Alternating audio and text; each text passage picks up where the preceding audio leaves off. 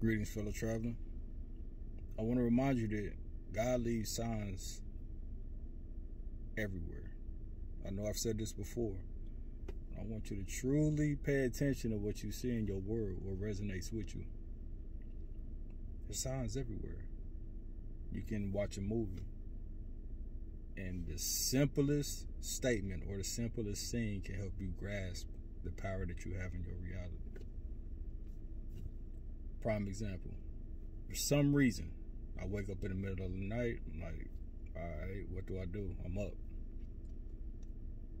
So I turn on Inception on Netflix, chilling with myself, watch Netflix. I watch Inception, and there's one line.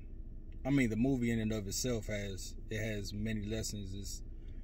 It's an allegory in and of itself. We're dreaming the dream, right? That's what life is. It's a whole nother talk. But it's at one point where DiCaprio is talking to the soon-to-be new architect on his team. I just had another revelation. It's interesting. He's talking to the new recruit, the new architect. And when they're in the dream, she says, "Who are these people?" And he tells her, "These people are projections of my subconscious." This goes along with the last video because you realize that everything that you see in the world is something within you, and it's projected out to create the reality that surrounds you. Everything. That's a trip. Because the more that you put positive or reaffirming things into your subconscious, the more you surround yourself with different messages or ideas or even thoughts, you let those sow into your subconscious. And the more you allow that to sow into your subconscious, the more you reap that kind of harvest. See, I've watched that movie many times over my life, probably about 5 or 6 times. But this was the first time I seen it and realized how much it was showing us about life. The simple idea that our life, this reality that we know, we call it the real world, but it's really a dream. It's a dream. Our spirit is put into, our Father sends us to Mother Earth. We're conceived into this meat suit vessel.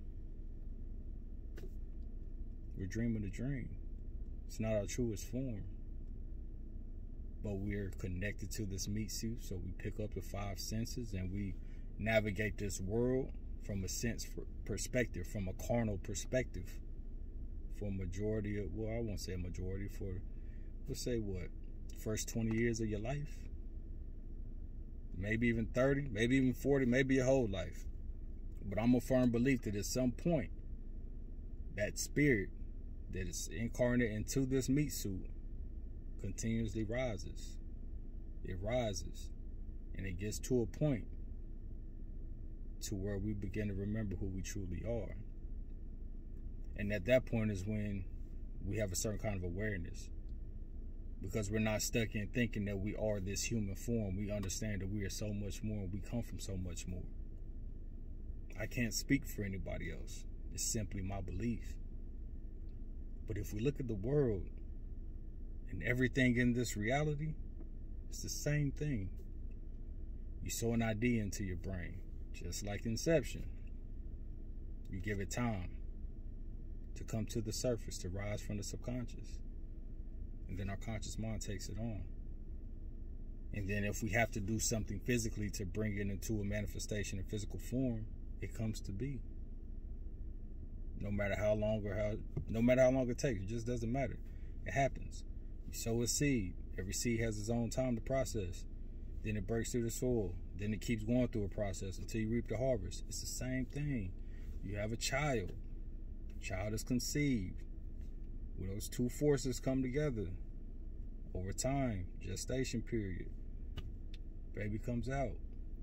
It's really nothing different. Reminding you of the power of who we are. We're simply dreaming a dream. Hope that wasn't too abstract for y'all.